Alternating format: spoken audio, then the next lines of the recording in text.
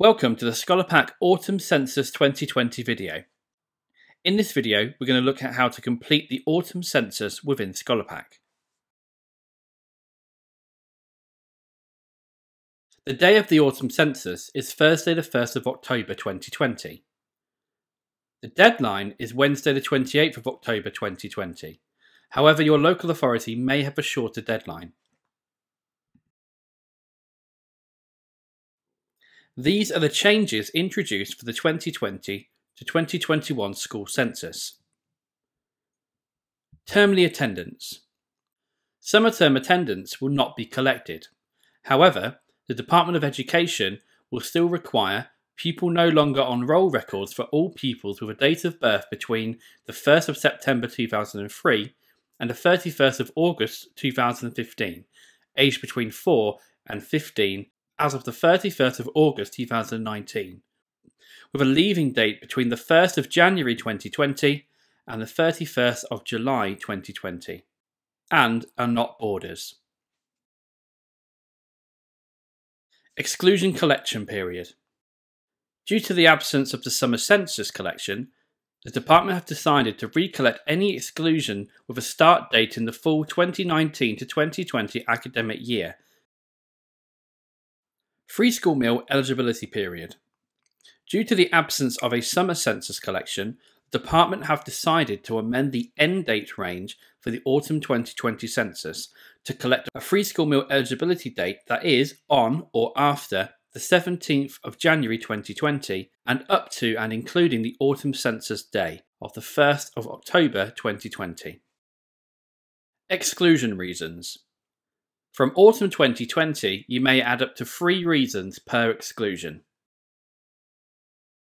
The autumn school census looks at all pupils on school register on census day, pupils with exclusions in the academic year 2019, and pupils who attended school in the previous summer term. It is required for the following settings.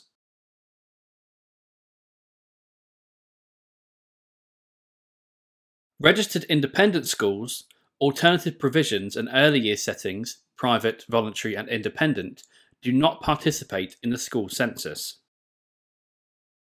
The data collected via the autumn 2020 school census will be used in the calculation of the school's block of dedicated schools grant and also the universal infant free school meals funding. Therefore, it is vitally important that the census data for your schools are submitted promptly and accurately. Post-16 data collected via the autumn school census will be used by the Education and Skills Funding Agency to calculate post-16 funding allocations for schools with sixth forms. As such, data accuracy is highly important. Although not used centrally by the Department for funding allocations, funded hours from the autumn and summer census may be used locally by local authorities for funding early education. It is therefore important to check that all pupils who are in attendance at your school on the 1st of October 2020 are showing on your current roll in ScholarPack.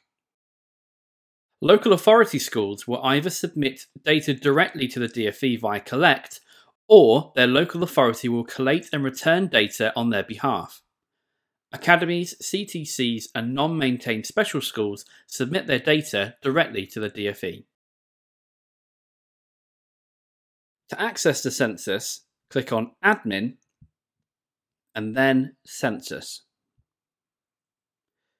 Here we can see each census for this academic year. Here we have the autumn census, the census date, and the status within the system. Click Autumn 2020 under the Run Census column. Within this area, you have 2 columns. The left column is where we collect data. The right column is where we check our data, check for any errors and queries, run the census and re-download the files. First, you have our ScholarPack documentation. Here you'll be able to access the written guide to the census. You also have the official DfE documentation and a link to contact the DfE. Here we have any notes regarding the census. We have a note regarding attendance and exclusions. Then we have the specific data for this census. Here it is looking at school lunch taken for children in reception, Year 1 and Year 2 on Census Day. To edit this information, click the School Lunch Taken button under the View/Edit column. This will open a new tab and it will show you each child in reception, Year 1, Year 2, their morning attendance mark for the Census Day, a meal choice if available in ScholarPack if you use our Meals module, and a School Lunch Taken tick box. In here, we can select each child that have had a school dinner on that day. We can do this by ticking the box in the School Lunch Taken column. At the bottom of the screen, once you've done this, click the Save button. We also have the option to pre-populate dinners based on their attendance mark. By clicking Pre-populate, it will update this for each child marked as present or late with an L code for that day. Click OK to confirm, and you'll see each child with a present mark or L mark will have their box ticked. Once finished, click Save.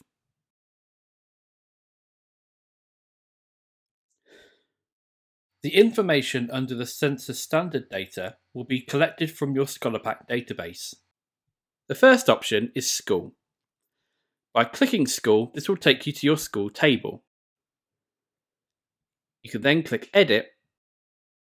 Here you'll be able to change your school's phase, school type, highest and lowest year groups, entry gender, and contact information. Anything you do change, please click Update. The next option is free school meals eligibility. Here we can check our children with free school meals. Set your group of children from here, whether you want to include former students or not, and whether you want to see all students or only those with current or previous free school meal periods. Click Choose, and here we can see every single child with free school meals. We can find them with the drop-down box here by searching their name or UPN number, or scroll down to find them. For Margaret, we can see her start date is the 12th of the 9th, 2017, with no end date. She is also claiming free school meals.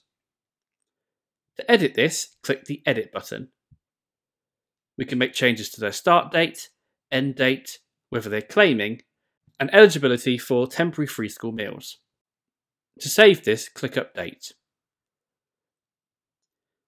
The next option is Language. This will take you to the Group Updater. First, select the year group and form group you wish to look at, and then the attribute has been set to First Language. Here we can see all of our children and their present value for First Language. First, select the language you wish to set them to from the drop-down box. Select the children you wish to change,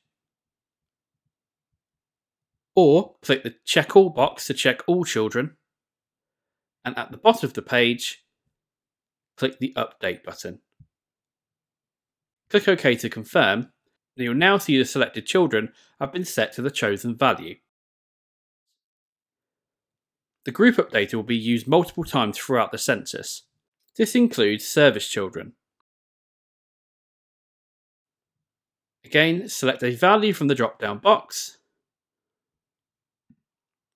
Select the children you wish to set this to, and at the bottom, click Update.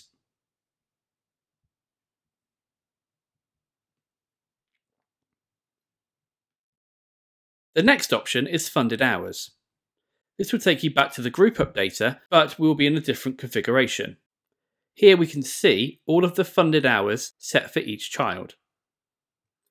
To make a change, type in the value under the Value column, select that child, and click Update at the bottom of the screen. To bulk fill this value, enter a value into Fill All Values With, click the Fill button, and you'll see all of the values have now been changed. Select the children you wish to set this value to, and then click Update at the bottom of the screen.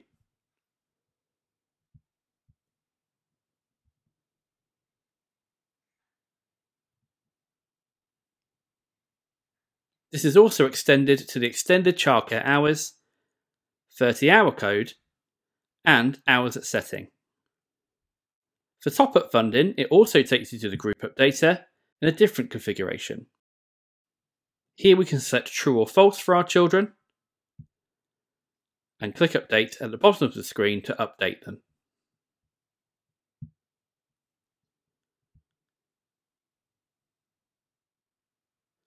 For post-looked-after arrangements, you will need to navigate to the child's profile. We can do this by selecting a child from the drop-down box in the top right-hand corner. Here we can type in their name or select them from the list. From their profile, go to the Extended tab and scroll down to Support Information. You'll see the final option is for post-looked-after arrangements. Select your value and then click Save. Enrolment status, entry date, part-time, national curriculum year, type of class will all take you to the group updater. SEN provision will take you to the SEN report. Select your group and form groups and then click Choose. Here we'll be able to see each child with an SEN record. We'll be able to see their SEN provisions, their codes, and their primary and secondary types. If you wish to make a change to an SEN record, navigate to the child's profile, select the Support tab, and click the white cog next to SEN. To edit an existing need, click the Edit button, or to add a new need, click the Add New button. Here we'll be able to change things like their start dates, their end dates, their broad area of needs, and also we'll be able to add in primary and secondary needs. We can do this by clicking Add New SEN Need, selecting the type, the need itself, the start date, and an end date. We can leave the end date blank if needed. Once you've made any changes, please click Save.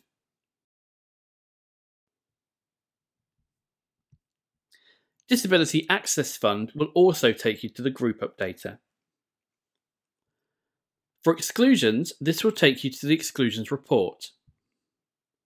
Here we can select the date range we wish to look between, select which types of exclusions you wish to have a look at, and then click Choose. Here we'll be able to see all exclusions logged between these dates. To log an exclusion, navigate to the child's profile.